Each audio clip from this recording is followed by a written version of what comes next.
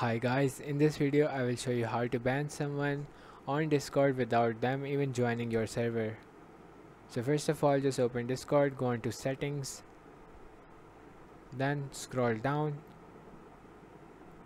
and click on advanced. Now make sure developer mode is on. If it's not on, toggle it on and restart your Discord. Once you have done that, go into the server you want to ban them from. Now before that you have to copy their ID. Now to copy their ID, you just have to find them in any server or maybe in your DMs.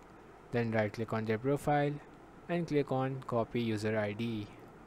Once you do that, go onto the chat of your server, then type in less than sign, then at, then their ID and then a greater than sign and then hit enter. As you can see, they are not in the server, but you can still see their at.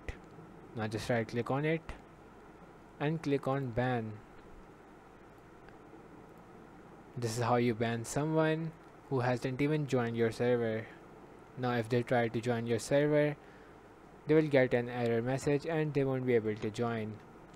If this video helped you guys, please make sure to leave a like and subscribe to our channel as well, as it really helps us out.